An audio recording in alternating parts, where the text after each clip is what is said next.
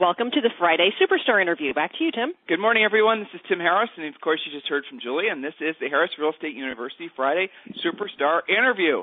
So in case any of you are listening for the first time, which there's probably a few of you, what the Superstar interview is Harris Real Estate University's opportunity to give back to the real estate community. So on these interviews, what we do is we provide you one of three things, and sometimes one of our guests actually is magically able to provide all three. But sometimes we'll interview a top-producing agent. That's what we're doing today with Mr. Joe Jackson from Columbus, Ohio. Other times what we'll do is we'll interview a famous author or maybe an upcoming, potentially famous author. And the other thing we like to do in these superstar interviews is, of course, we like to interview economists and people from, like, for example, we'll interview Sean O'Toole from Foreclosure Radar, or we'll interview somebody who's going to be maybe someone you've seen in the news, somebody who's going to be an influencer in the real estate space. But today, like I said, we have a very special interview with Joe Jackson from Keller Williams in Columbus, Ohio. So, Joe, welcome to the call. Good morning or good afternoon, depending on where you're at. That's right, exactly. And so, Joe, let them know where you sell. Give them a little bit of bio information on you and how they can get a hold of you. Sure. I'm in Central Ohio, which is the greater Columbus area, right in the middle of the state capital. Basically, I've been a licensed realtor since 1979, and I service basically the northern part of the metropolitan area, which is a little over $1.3 million. 1 million people, excuse me. My best contact is by email, which is rjoe, RJOE at kw.com. Direct line is 614-431-1220. My practice is kind of a hybrid. While I do a fair amount of residential, I also do a great amount of multifamily, most of it around the Ohio State University communities or in the community to the north. I also specialize in some single-family investment properties, finding good buys in the REO or short sale world for investors to purchase way below market, renovate, and rent. And we return, in that case, the investor may actually do their own management or we turn management over. I'm not in the property management business. I know what I can do and what I don't do well, and that's not one of them. And Joe's not just giving himself a nice pitch there. We actually personally use Joe and his team in Columbus when Julie and I are buying investment properties, and we are living, breathing testimonials to the fact that Joe is Johnny on the spot with finding bargains. I hesitate to give you a plug in that way, Joe, because I don't want any competition. And by the way, you owe us another smoking deal. Where the heck is it? We're working on it. We're working on it. It'll be there. I've got my eyes on a few. They just need to drop a little bit more before we can, go out there and take a stab at it. All right. So, Joe, let's actually start by congratulating you because you recently had what I'm going to assume is the highest closing, maybe even for residential and commercial in Columbus, Ohio, of a nearly $4 million multifamily. Yeah, that's a fairly large closing. There are probably some commercial transactions dealing with businesses or some large land tracts that are larger, but it would definitely rate up there in 0.5% of everything that closed this year. Yeah, is it a safe assumption to say that was your largest closing personally ever? Yeah, that was my largest closing. I had a couple closings, 1.8, 1.5, 1.2 that were in the commercial realm, but that was my largest, and this was a very well-maintained apartment complex near the Ohio State University that I had marketed privately and then on the market on and off since about this time in 2009. So, Joe, let's tell them a little bit about Columbus, because we don't interview, as you know, that many people from the Midwest. And honestly, it's funny, when Julie and I personally coach people from the Midwest, they are oftentimes our best coaching clients because even though there was some price inflation, there was no bubble. And so what you have is realtors like yourself, Joe, who always have had to have a high level of skill in order to get the job done. You've always had to be frosty, as we like to say. You've never been able to be complacent, and the market's never just sold itself. Oh, yeah, there's been little peaks, I suppose, in areas like Clintonville, but for the most part, you've always had to work to get houses sold, unlike, say, folks in different parts of the country that during the bubble were, quite literally just taking orders. So what's Columbus, Ohio doing now? Describe to them what the market's like, and because it is actually suffering some depreciation. Yes, some of the areas, some of the higher-priced suburban areas are, going down in value as much as 5-10% a year, and the market is incredibly soft, stagnant, in some places non-existent. All real estate is local, and there are actually some neighborhoods and subdivisions that have held their own in the last 3 or 4 years. Maybe they've been flat or slightly increasing in value, but we've not seen a massive 40% wrap up in value and 40%, 50% drop off in value. It's interesting. In 2002, the average sale price was $140,083, which is quite low in comparison to some of the students. The highest sold price was in 2006, and that was $179,046. So you can see why there was an increase. There wasn't a huge increase. And then in 2009, the price went down to $154,133. So you can see it's not a rapid up amount and down amount. It's kind of up a little hill, down a little hill. But now there is some softness in some of the higher priced areas, and frankly, even the more popular areas, there is more inventory than I have seen in my 32 years of marketing real estate. So, here's the thing that's interesting about the Midwest, guys, just to, reinforce what Joe said. There was never some huge colossal, and again, there's going to be some exceptions, like Joe said, in certain neighborhoods, but there's never some sort of like crazy run-up in values. But unfortunately, places like Columbus, Ohio, which have proven to be very stable long-term places to own real estate, good rentals, by the way, good area to own rentals, but what we've seen now is unfortunately some depreciation, especially in the more expensive, upper-end areas. I know like our friend Sandy Raines, who's a Harris Real Estate University student and superstar, she's selling in the most expensive area in Columbus, where I think her average sale price for a while was like $800,000. And I know that, she's got a colossal amount of homes for sale right now, too. So what is Joe, in areas like Columbus, I know you speak to a lot of other Midwesterners in terms of agents. What do you foresee? What's going to happen? What's your kind of crystal ball tell you that's going to happen over the next, say, 12 to 24 months? I would say some of the more inner city neighborhoods are going to continue their very strong decline in value, where 60-70% of all sales are distressed.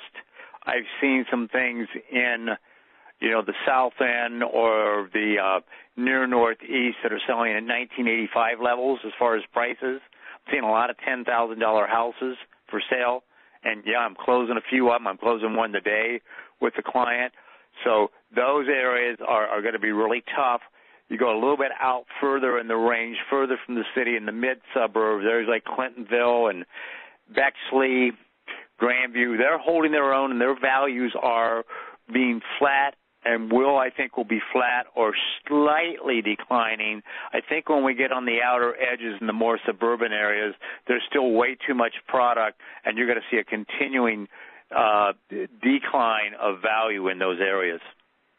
What's the greatest challenge right now to a market like Columbus, Ohio? The greatest challenge is trying to get buyers motivated to get off the fence and make an offer. I think that's tell me more about our challenge. Well, the buyers have an attitude of like, gee, I like this house. I think it's a good price. I think $250 is a realistic price for this home. However, there's 19 others in this neighborhood. I want to go look at a lot of those first.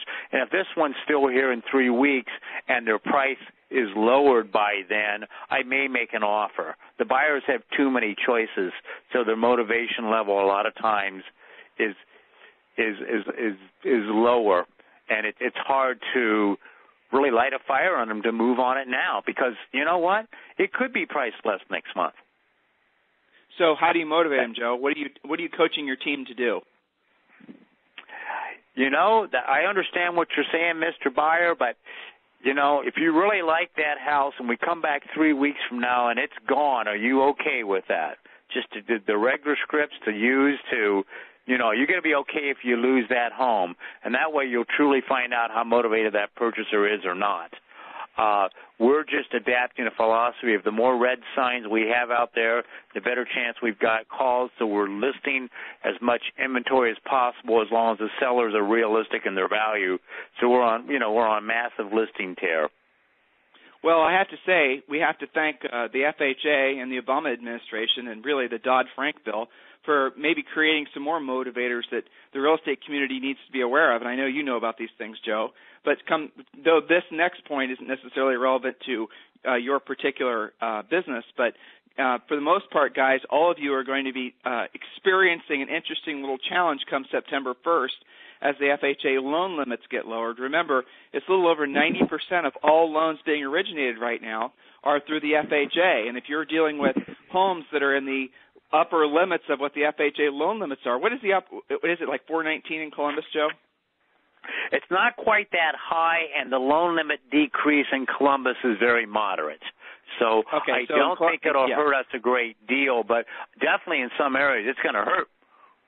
Yeah, in areas like California and things like that, it's going to go down by $100,000. So, I mean, and then the other thing is, come April 1st of 2012, unless something radical changes, which it does not appear to be going to change, we're going to be looking at most people being required to put 20% down. Don't argue with me about it, guys. Don't debate it. Do your own homework, because that is the bottom line. What the banks are saying is going to happen as a result of the qualified residential mortgage rules. So those would be great tools to use to, hey, Mr. Buyer, guess what? If you wait, sure, the house might be a little bit lower, but did you realize you're going to have to put down more money? Do your homework first, know the facts, educate your buyer, and that indeed might actually get them off the fence. So we talked about the importance of having not just a few more listings, Joe, but frankly a massive listing inventory. Why?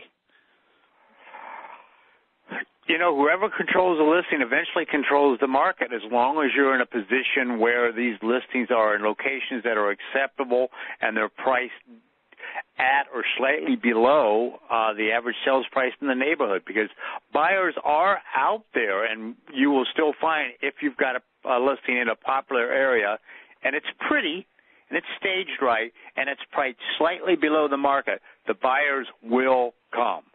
The buyers are simply waiting for the best value out there. So the buyers will come, but if everything is selling at $250 and you take another house and you take it out there at $251, you'll get a little flurry of activity. But if you can just say to that seller, what would you do if you had $240? And most of them will say, I'd take it. I go, well, let's not play games at $251. Let's just go out there at $240, and maybe we'll create multiple offers, and you'll get $243, and you'll sell before everybody else. So it's just motivating people to price their property correctly and getting as many of those listings as you can. Give us an idea of what types of sellers you won't list houses for. And literally, Joe, do you tell them, I'm sorry, I can't work with you? Oh, yes.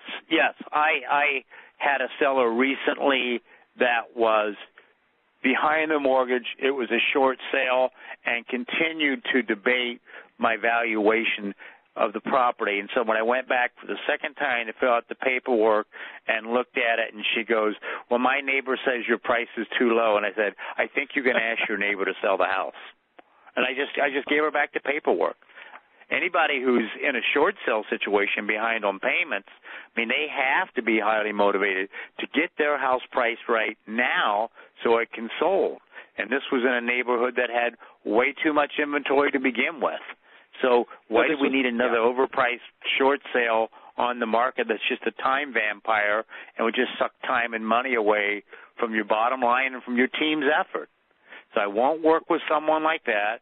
I will not work with a seller who treats me like I'm their employee, because I'm an independent contractor and a business person. I don't get paid till I close. I'm not your employee. And I fired a longtime REO client just this week because of that. So I just won't work with an unrealistic seller who doesn't respect my opinion and my knowledge of the market. What's the number of listings, Joe, that you target to have? Do you have a specific number, or do you I like to always have 50 or more. Okay, 50 or more. Like so so let's say, for example, it's August, and you don't have your, predetermined 50 listings, the number of listings that you require or at least you feel comfortable with, and you had to generate inventory fast. You with me on this? Yep. What would you do? I would get on the phone. Good. I would get on the phone and call people, my inner core, who have and will and give me referrals. And I would just simply, go into my, hey, I'm getting real busy, and I'm preparing to get real busy, but I still got time to handle one or two more sellers. Who do you know, or who do you know who would know somebody who may want to get their house sold in the next house or investment property sold in the next couple months? And just make massive amounts of phone calls. And I beat the streets, and I started going for sale by owners and seeing if they're going to have an open house, and just say, hey, I market in this neighborhood. I'd like to see every house that's on the market, even if every house that's for sale, even if it's not on your market, can I come look at your house? And I'll just start working for sale by owners. I think most agents are afraid of for sale by owners. Why I don't specialize them, I'll list a half dozen a year if I go after it, if I want it. That's how I would generate. That'd be the two ways I generate some more inventory. Well, so Joe, what I heard you say is that you would do things proactively. You would not just you wouldn't just run an ad, or you wouldn't just do a mailer, or you wouldn't do anything else other than literally put yourself in front of customers, correct? That's correct. It's belly to belly. It's face to face. If you can get face to face, or at least on the phone, you've got a shot at it. While I do some direct marketing in areas that I sell a lot of property, I still do a little bit of direct mail. I just think getting right back to people face-to-face is the best way to take care of it.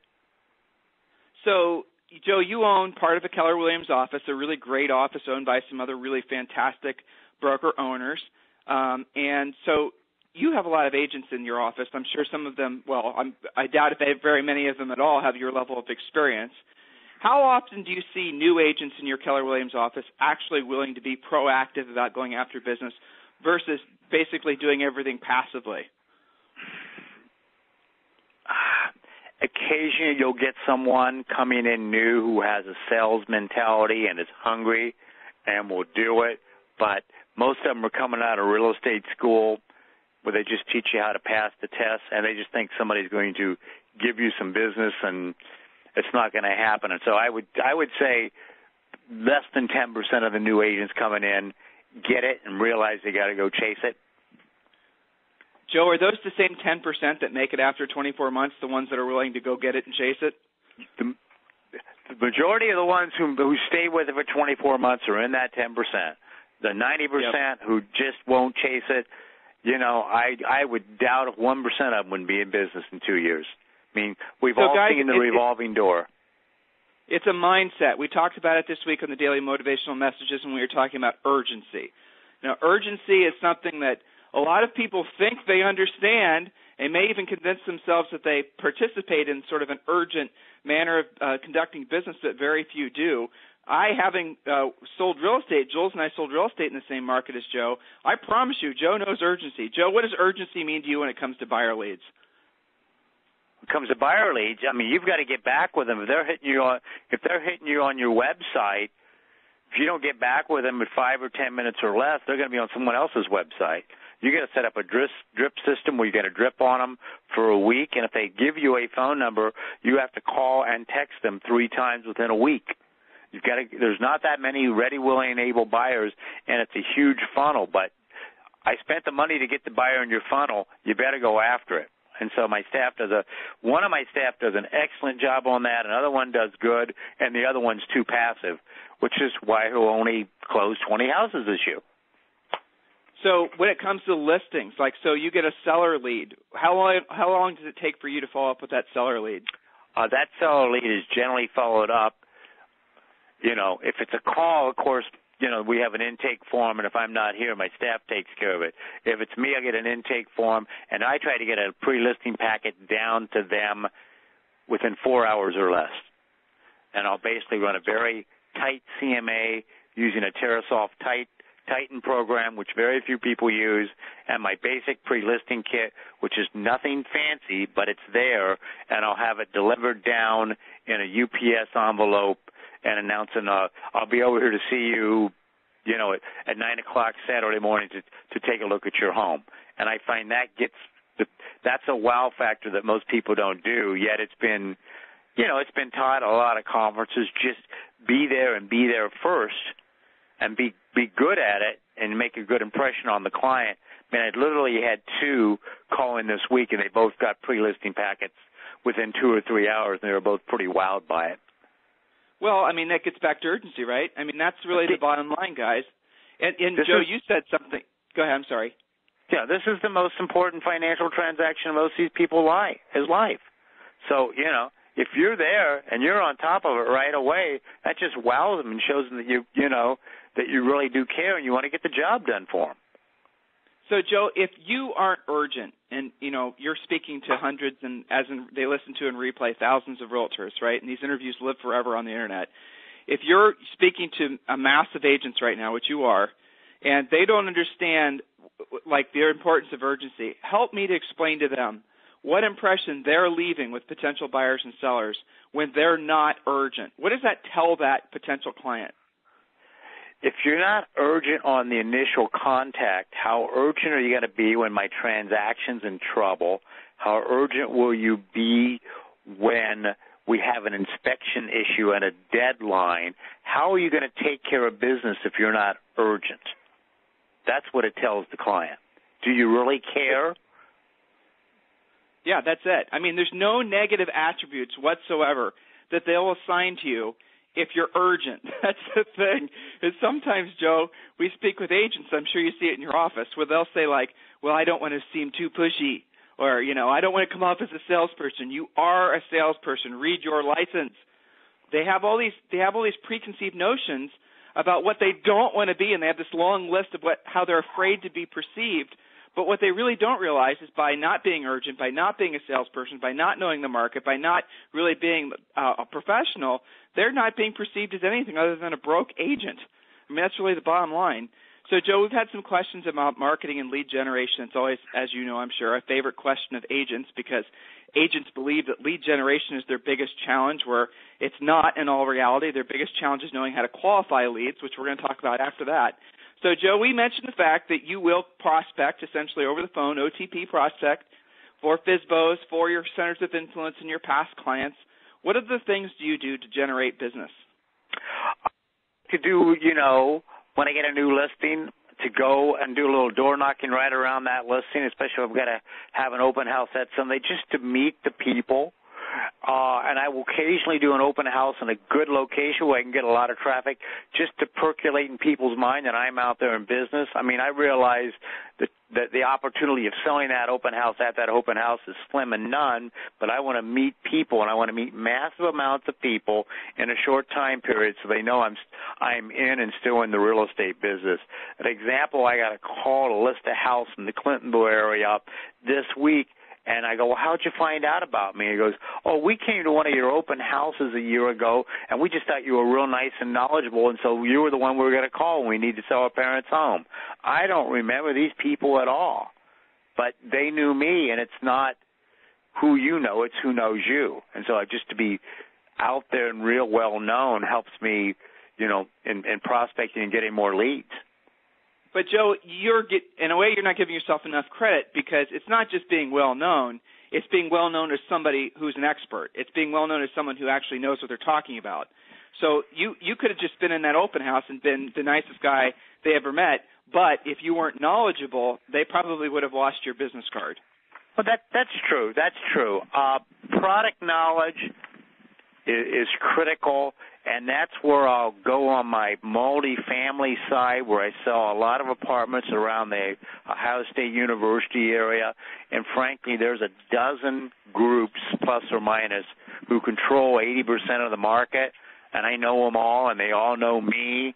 And I'll do rent surveys with them in the fall. Hey, how's your rent-ups going for next year? What's hot, what's not? You getting any rent increases? I'll tell them. I'm going to collect this information and share it with the group. I'm not going to say Tom said this or David said this, but I want everybody to have a pulse on what's going on in the market, and they all appreciate it. And, 2/3 of them have used me and referred me business in the past and will in the future. So having a good knowledge of that marketplace has been very helpful. So, guys, go ahead and enter your questions in. I'm going to ask Joe about his pre-qual scripts, his pre-listing pack. A lot of you guys are asking questions along those lines. So, Joe, let's jump right in. You mentioned that when a buyer or seller calls into your office or communicates with you through any spoke that you may have created, they have to answer a series of questions. Can you walk me through my experience if I call you up today looking to purchase a home? To purchase a home, and a lot of times I take those calls to my buyer's agents, but, it's really kind of simple. I want to engage them in conversations with open-ended questions. So, hey, Tim, that's great. Where did you see that house was for sale? Did you see driving by it or did you see it online? Then I listen, well, what about that property interested you or made you call? Where's their focus? What type of house do they want? Do you currently own a home or are you currently renting? And then, I'm so renting, you use I've got a script though, right I'm here. sure it's on my bulletin board. Yeah. Okay, good. You're literally looking at it. So, guys, here I'm sure you have a similar script for a potential seller, correct? Correct. Yeah. So, guys, here's the moral of the story. Yeah, go ahead. Let's go through it. Hello, I'm interested in selling my house. Oh, that's great. And could I have your name again? I didn't catch that. No problem. Get the Tim name. Harris. Okay. And what address are you currently at? And is that the address of the property you want to sell? Yes. And here's the address. Okay. Are you the sole owner of the home, or is there another owner? Me and my wife. Okay, that's great. And her name is? Julie. Okay, super. Now, I need a little bit of information so I can best service you. Can you give me all your pertinent contact? What's the best phone to reach you at? What's the best email to reach you at? Do you prefer I call you, email you, or text you? Because you got to believe in the platinum rule, folks. You treat people the way they want to be treated. So I want to know how they want to be contacted. Then I go, why are you selling? Okay, so Well, so Joe, that's a really important question. I don't want to go over that one too fast. The why are you selling question, in a lot of ways, guys, is more important than making sure you got all their return contact information, because the why are you selling question really determines whether or not Joe's going to go forward. So let's go over what you look for when you're looking for a seller, because agents still in this market are listing houses with unmotivated sellers. So tell me the types of sellers you're going to look for and the types of sellers that you, frankly, maybe will counsel or refer off to another agent.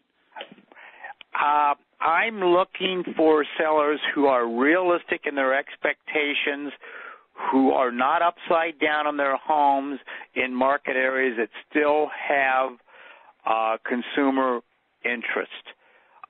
So if you owe $150 and the market's $130, I gotta want it real bad to take it, because doing short sales, even though I've had training like what Tim and Julie offers, it's still very, very, very brutal. So I'm looking at a house that's not upside down. The transaction may not be that difficult. I'm going to look at somebody who is willing to listen to me and take my advice, and that has an urgency to sell. We need a bigger house for our family. I'm looking for a two-sided sale, if at all possible. We need a bigger house for our family. We're relocating to Seattle. We got to be there in 2 months. So someone who's going to price it right, get it pretty, so when the buyers come through, it's going to sell. And by the way, brutal compared to a conventional sale. But if your choice is short sale or no listing at all, you list the short sale. Joe has the luxury. Yeah, exactly. Well, Joe, we have to preface this because there's a lot of people that look for little tiny things, especially when they're hearing influencers like you and they attach everything to it. So we have to really do a good job of being very clear on these calls. Joe's been in the business since '79. Okay, he has lots of centers of influence and past clients, and he's doing decent size and really nice size commercial transactions. He can be more picky. Agents listening now and listening in the future, you probably can't be. Let's just be honest, right? So list any motivated seller, short sale otherwise. List any motivated seller. And the beautiful thing, Joe, is as every day passes, it seems that short sales are getting easier. But what I'm hearing you tell me is that you are only listing sellers who are absolutely positively have to sell sellers. Will you list someone who says, well, Joe, we're just going to put it on the market to test it, test the price? Will you do that? Absolutely not. I have no interest. Well, Joe, listen. Joe, we're just going to – here's one I always used to love. This one's always fun, right? So we're thinking about downsizing, right? Can you tell me what you mean about thinking about downsizing? Oh, there's a good question, right? So here's Joe. See, Joe naturally goes to turning around whatever they say and asking a question. Like, Joe, if someone calls you up and says they're looking for a really good deal, what do you say? Well, that's great. I'm always on the market. I'm always out there looking for an opportunity for a really good deal. What do you define a really good deal at? There you go. What areas are you looking at? Well, so the reason, Joe, why do you ask them? And let's kind of drill down on that point because it's so important. Because most agents, if someone says to them, I'm looking for a really good deal, they're just automatically going to assume it's price only. But what do you, like, when they say I'm looking for a really good deal, what are the different types of things that they might say? A lot of times it's price, but sometimes it's just looking, it's a certain neighborhood that they really want to be in and they want to get at or below the market as far as the price. House is in good condition. They can move right in. A good deal might be right. Yeah, a good deal is different to everybody. It's not always a price issue. That's right. All right. So, Joe, you mentioned your pre-listing kit, and I like how you were humble about it and said it's not the fanciest ones because I know there's some certainly fancy ones that are floating around out there in the marketplace. But tell us what a pre-listing kit is, and believe it or not, people still don't know, and tell us what is in yours. Okay. On the right side of my pre-listing kit, because it's an 8x11. Let's tell them what it is. Joe, let's tell them what it is, because we're making assumptions here that they actually know what it is. We're speaking to agents all over the country. Okay. What is a pre-listing kit? When do you send it out? How do you send it out? Okay. The pre-listing kit I have is an 8x11 folder, the company folder, and it's two-sided. So you open it up. On the right side are all the forms they're going to have to sign. I'm assuming they're going to list the property with me, so I give them the listing contract, the state-required disclosures, and our company-required disclosures. So that's the paperwork side. The right side is the left side is the marketing side. And what I'll do there when I see a good article that comes out in the print, third-party source, I'll put it out there. The Columbus Dispatch just had a article July 10th, 2011, the housing market. Buyers practically home free these days, and it talks about how buyers are being very brutal on pricing and on inspection terms. So I didn't write the article. I just give it to them so they know where the market is. Then I'll give them a chart that I pull out of Realtor.com, and it'll show detailed reports, and it'll show a number of views of a specific property, so they realize at that point that the marketing is 99% online, Internet-based. Then I'll give them examples of my number one expert site and what site it feeds into. Then we have the team mission statement. We have the chart that I spoke of earlier of area housing statistics. I have a meet the team sheet which got everybody on the team who's licensed, their phone numbers and email address, and a little bit of biography. I've got some annual statistics from the Multiple Listing Service, which goes back all the way to 1955 to 2010. I have a little bit of information describing centralized showing service, so they know that I don't call them when their house is being set up. They get called from a showing service. I go over what a clue report is. I have a little bit of company information ranking the residential real estate agencies in Central Ohio. I have some client recommendations. I've got a list of utility numbers, list of service providers, lenders, home inspections, attorneys, termite people. I have a list of the Jackson team contractors. Then any other thing I would see online that would make sense that's pertinent to getting a house sold, I'd put it in there. Then I have preparing your house for sale and showing your home. That's basically what I've got. All right, so you get that over to the sellers. You heard him say it, guys. You call Joe to list your house in Central Ohio, right, in Clintonville or wherever else he specializes in, which is mostly Central Ohio. You want him to sell your house, you call him within 2 or 3 hours or less, you're going to get this package of information. That right there out of the gates is going to be impressive. Now, remember, you're getting that after Joe or someone from his staff, and he doesn't have a very big staff. Joe runs a very profit-sensitive business, which I appreciate. So what then is going to happen is you're going to get the pre-listing pack. Then that's going to be your secondary wow. Now, if you're just dealing with a traditional realtor who's going to go through the traditional process and not be organized and not be as professional, not be as systematic, you are going to absolutely, positively stand out if you're doing business like Joe. Now, in his pre-listing pack, he said something at the very start I hope all of you heard him say. This is something that Julie and I, and of course Harris Real Estate University, coaches all of our students to do. When you're sending over a pre-listing pack, act as if you already had the listing. Send the listing paperwork already along in the package. Joe, I am sure you have had the experience of showing up to the listing appointment and having the seller literally hand you the paperwork back. No sales presentation necessary. They've already decided to sell with you. I'm making an assumption there. Don't prove me wrong. Oh, that happens. That happens a lot. I mean, and then, I've got people I've dealt with for years. They'll just call, and they're more multifamily. Come on over. I want to list these properties with you. So there's no sales involved. It's just to get it done. But when you're dealing with somebody new that knows you but doesn't really know you, but they know of you, you have to present a strong point of difference between the other agents. And I just think a pre-listing packet, and it's been preached for years and years and years, yet I would say 95% of the agents don't do it. I just think it's the wow factor. Yeah, well, absolutely 95% of the agents don't do it. And guys, remember, theme of this week's Daily Motivational Messages, and you can feel this vibrating from Joe.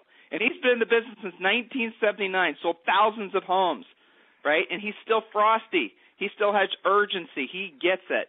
And guys, even if you're a brand new realtor and you're urgent and you're frosty and you're doing things like what we're talking about, which does not take that much effort, being the first guy or gal there makes all the difference. There's a NAR stat that came out, and I don't remember the exact number, so if someone out there wants to send me the number in the webinar, that would be great. But it's close to 90% of the time a buyer or seller will choose to work with the first realtor they come in contact with. Mm-hmm. Think about that. The first person that returns the phone call. The first person that says, yes, I want the business. So being first, guys, being urgent, statistically trumps about everything else out there. Now, for the brand new realtor whose license number isn't even dry on their license yet, right? The ink is still drying. You better remember that, because that is key to success, especially because everybody is on the internet nowadays. Especially, as Joe said so brilliantly, people can just your page and hop onto another. That urgency is so critical. That's everything. Joe, you mentioned some unique things to the Joe Jackson team, what's been traditionally called USPs, unique selling propositions. Can you give us some other unique selling propositions that you're personally using if you had to narrow it down to 3 to 5 reasons why someone should do business with you, and maybe some others you've seen in the marketplace that you admire that you're not particularly employing yet? The unique selling propositions that we offer would be, Mr. and Mrs. Seller, this is really important transaction. I'll let you know, if I'm not in the office and I'm out with a seller with you, phone calls coming in on your property are being forwarded automatically to a licensed agent, so they don't have to wait for someone to get back with them on a call. I try to stress the fact that, you can hire the solo agent, and when they're out of town for a week, nobody covers your business like you. When you hire the Jackson team, you've got 5 licensed agents working with you. This isn't anything unique. This is just team stuff. No, but it is unique. I heard you say urgency. That was the first one. We're not going to delay getting back with potential leads. Okay, that was the first USP. We talked about the fact that you have a team, so everyone's covering each other, opposed to being solely reliant on one realtor who might be taking the day off, and if they take the day off, their business closes, basically. So those are 2 vital USPs. Joe, they don't have to be new, but because the older ones have a tendency to be actually the most powerful USPs. So what are some other reasons why? I can think of, Joe, frankly, a ton of reasons why someone would choose you over another realtor, but what are the other ones that you sort of, use when you're selling yourself and your staff? Well, if an example, and you've mentioned the Clintonville area quite a bit, and we talk about web, and is this not unique? I don't know, but, I go, people, just go ahead and Google Clintonville, Ohio homes and see whose page comes up first. That's where you want your house, isn't it, Mr. and Mrs. Seller? So good SEO to market your property. Why do you feel ultimately when they sign the listing contract with you? why is it that you think ultimately, like if you could only talk about one reason to choose you, right? Some seller gives you a 1-minute listing presentation. You're competing against some other really fantastic agents. And believe me, guys, in Columbus, Ohio, some of the best realtors in the nation practice there because they have to be good because the market is consistently challenging. So you have a 1-minute listing presentation. It's a sweet listing. It's the dream house, Walla Halla Ravine. It's never been for sale before, totally remodeled. You get the idea. All right. Yep. In that 1-minute listing presentation, what are you going to say to that potential seller why they should list with you? Wow, that's a great question. Again, I would stress the fact, Mr. and Mrs. Seller, when you hire the Jackson team, you're not hiring one agent, you're hiring 5 agents, and I will tell the world about your listing. I will network with all the other realtors in the Clintonville area, and I'll make sure it's on the top of their radar, and I'd like to have a special lunch with this Wednesday, 11 to 1, or next Wednesday, 12 to 2, be better, so I can get this all set up and get my staff in place and bring 30 of the top producing realtors in the Clintonville area to look at your fine home so we can help find a buyer who's going to love your home as much as yours. Joe, I appreciate that, and I'm going to some personal experience I've had with you, Julie and I've had with you, is that you have talked us out of buying properties, right? You've talked us out of buying properties that we were ready to write the check for. And you said, no, Tim and Julie, that's not the property for you. And I think that's something that so few agents out there would even conceive of doing is talking a potential cash buyer out of buying a house, right? So you have your I guess, confidence not only in yourself but in the marketplace makes it so that you are somebody that people can trust, unquestionably trust, I feel. So talk about the importance of ethics. What does that mean to you in the real estate business in today's market? If I don't have ethics, I don't have a business. I can't really live with myself. You can be a functionary, an order taker, or a fiduciary. And as a fiduciary, you have to go to your client, whether a buyer or a seller. No, I don't think that's in your best interest to do that. And if they insist to do that from that point on, that's their choice. But in some of the houses you wanted to buy, it wasn't that it wasn't a good house, but just the price was 10, 15% out of line, and we needed to wait for the market to drop. A situation I had with a seller about a month ago is we had a really good offer come in right away, and we took it. We had 3 showings. Everybody who looked at the property liked it. The buyer number 1 came back and basically said, ask us for the sun, star, and the moon or repairs. And I told my seller, we just need to let this person go. We're not even, that's my obligation.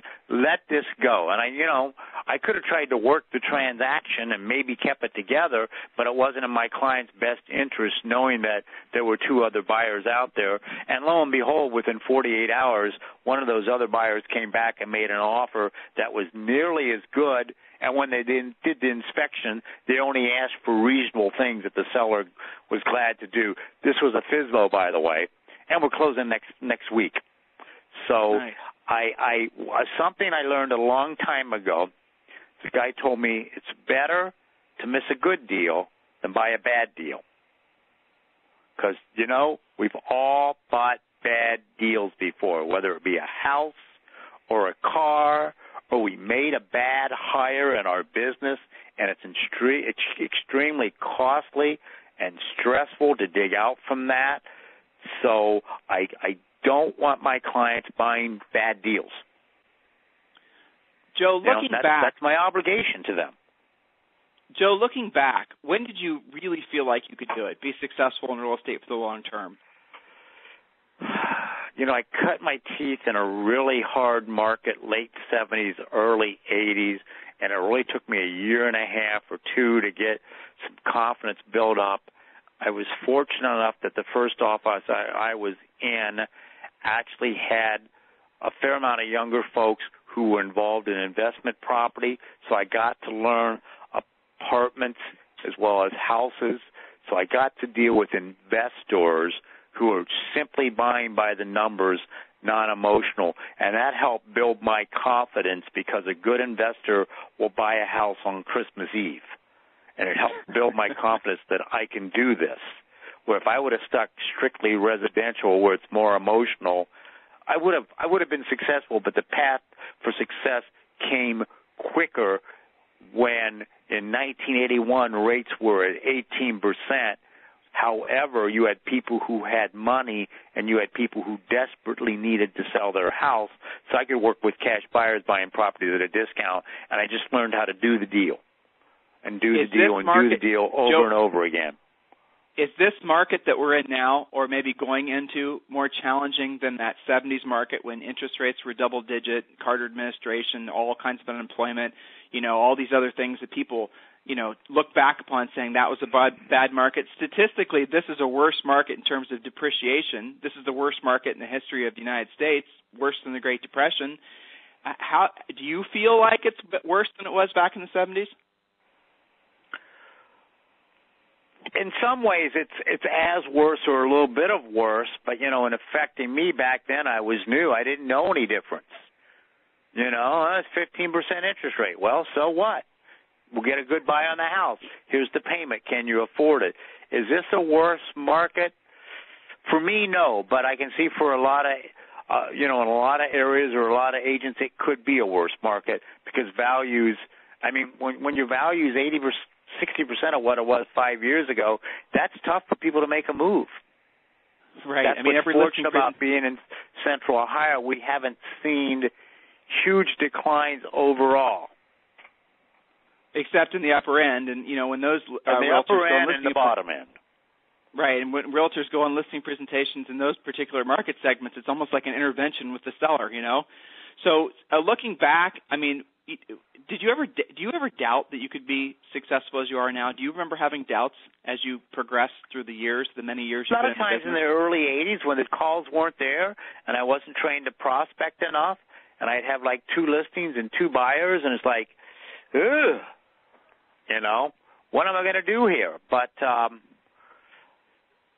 those doubts have been gone for, 25, 27 years. I don't have any doubts now. So the doubts erase themselves, essentially, when you decide to take action and be proactive about your lead generation, when you decided you were going to be in control of what your business was going to do opposed to the market controlling your business. Is that what I just heard you say? Yeah. Well, the thing of it is, if listeners, if you heard this story, I'm sorry, but somebody hasn't. Somebody asked Wayne Gretzky, the greatest hockey player, Wayne, how are you so great? You always go where the puck is? And Wayne goes, no. I go to where I think the puck's going to be. So realtors, you go where the puck is or you go where the puck's going to be. Most realtors wait for someone to hit them the puck. Or have the puck hit him in the head. Yeah, now if you go where the puck is, you'll get some business, but if you go where the puck is going to be, if you can figure out this is where the market's going to be, you've got so many realtors says, I don't want to do REOs, I don't want to do short sales. Well, in some areas, that's 60% of the market. You might as well go work at McDonald's. What can you do to get ahead of either the short sale or REO curve in the marketplace you want to work at? And that's where, quite frankly, I didn't want to list massive amounts of REOs, but I wanted to sell them, and that's why I have investors like Tim and Julie, and I can name like 10 of them, who will buy in a heartbeat, who's got cash lines, and so that's how I'm going to where the puck's going to be in the REO side.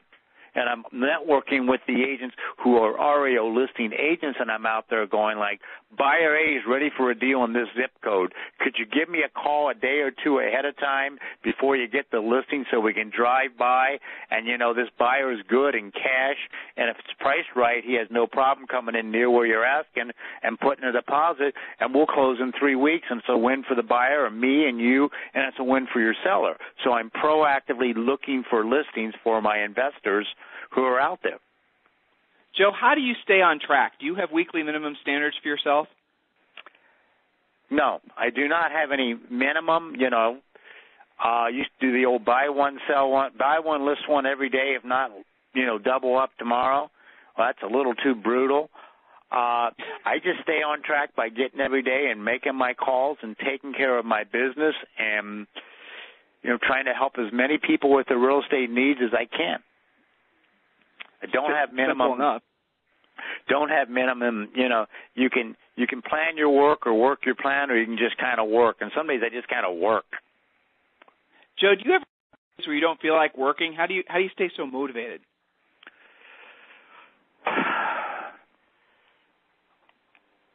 Usually I don't feel like working after 6 at night unless it's real important, contract, listing.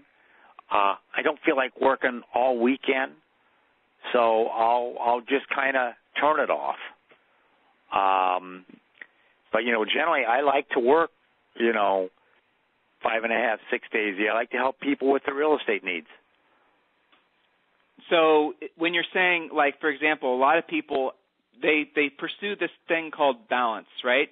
They pursue this balance in their, you know what it means. You've heard, I'm sure, many, many people talk about it. Is balance a myth? Well, you can't be perfectly balanced.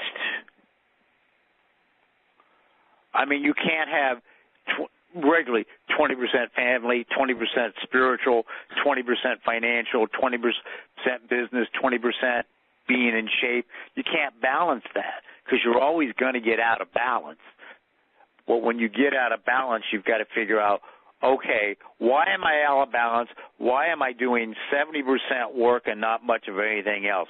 What can I do to get a little bit into balance? But to be in perfect balance all the time is a myth. Don't know anybody who's in perfect balance. Neither do I. And so if you had to be, for example, and this is something that a lot of people, agents struggle with, is they think they're supposed to be in balance, and the quest to be in balance causes them stress. So the reason that they're being stressed and the reason they're feeling burned out is because they're trying to pursue a myth. Here's a little secret for you guys, and you can hear this anytime you talk with anybody successful, read any book about anybody successful, watch any movie about anybody successful. They are not in balance because when you're trying to say, for example, if you're trying to get yourself in peak condition, you're trying to get yourself to the position where you can run in a triathlon or whatever it is that you're trying to accomplish, you are going to have to take time away from the other aspects of your life, including your family, including spiritual, including work. When you see somebody walk by you that's in perfect physical condition, they look like a supermodel, man or woman, chances are they've sacrificed in other aspects of their lives. The same goes true when you hear about somebody who's been super successful in business. Chances are they have sacrificed in other parts of their lives, but to them, it wasn't a sacrifice. They made the choice.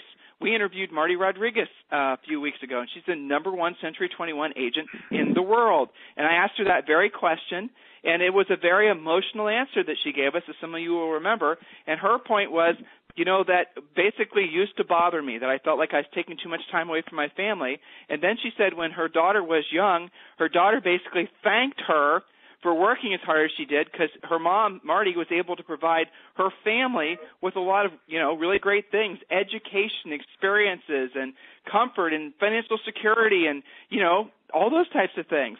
So, guys, listen, balance is a wonderful thing to consider. And if you feel yourself out of balance, you need to obviously spend more time on whatever it is that you're feeling like you're lacking. Go do it. But for gosh sakes, don't try to balance your life out so that it's equal this and equal that, like Joe said, because that will frustrate you.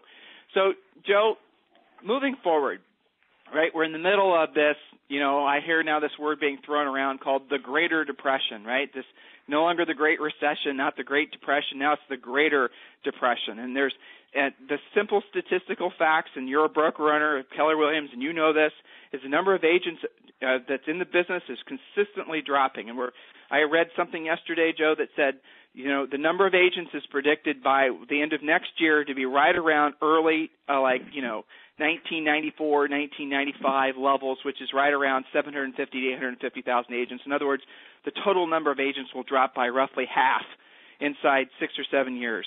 So in a market like this that is challenging, that does require skills, that does require a high level of commitment, right, what advice do you have, or what sage-type experience that can only come from someone that's been in the business since 1979 would you like to leave out there in the ether for all the agents listening now and in replay?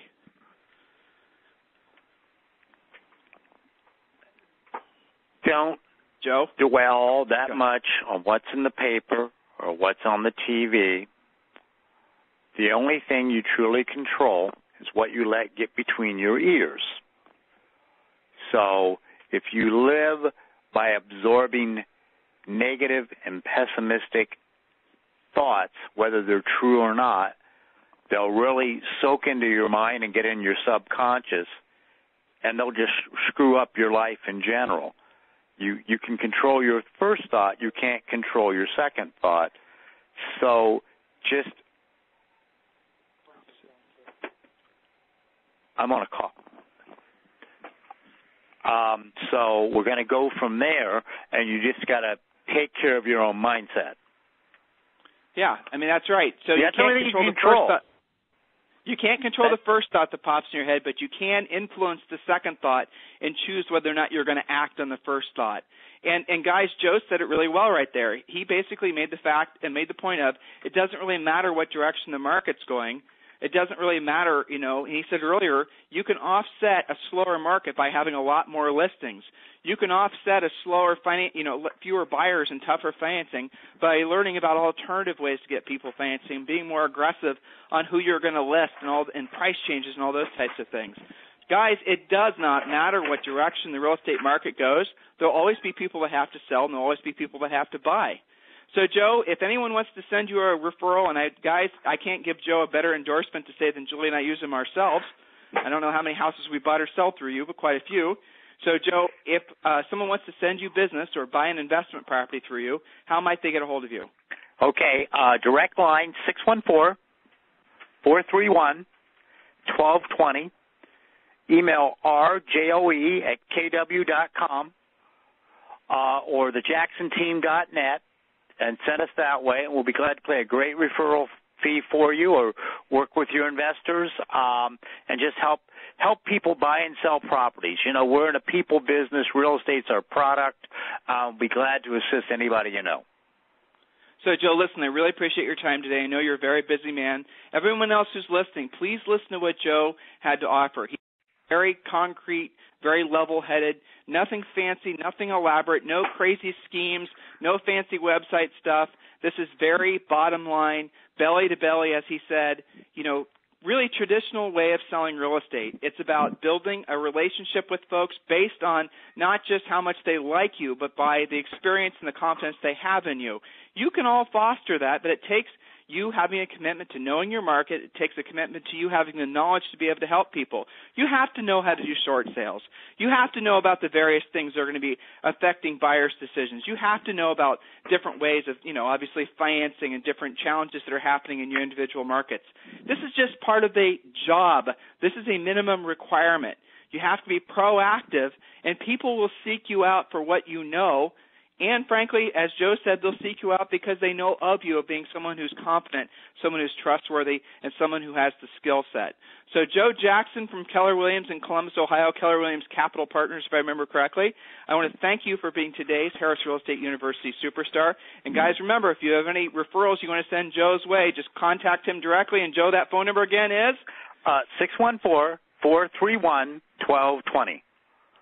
So, Mr. Joe Jackson, thank you for being today's Harris Real Estate University Superstar. And for the rest of you, have a fantastic weekend. And remember the little offer that I put out there at the top of the call. If you guys send us a nicely written testimonial, nothing just short and, one line, a nicely written testimonial, we will send you our buyer pre-qualification script. Email your nicely written testimonial to tim@harrisrealestateuniversity.com. And remember, include your name, your phone number, and your web address, and I will keep those links live on the blog. And our blog is the most visited of its sort on the Internet, and I will link back, and that will certainly help hypothetically will help your SEO placement within Google and the rest. So on behalf of Julie, myself, and all the faculty and staff of Harris Real Estate University, I want to sincerely thank you for joining us for today's Superstar interview. Joe, have a fantastic weekend, and I'll talk to you later. Excellent. Thank you all. Bye.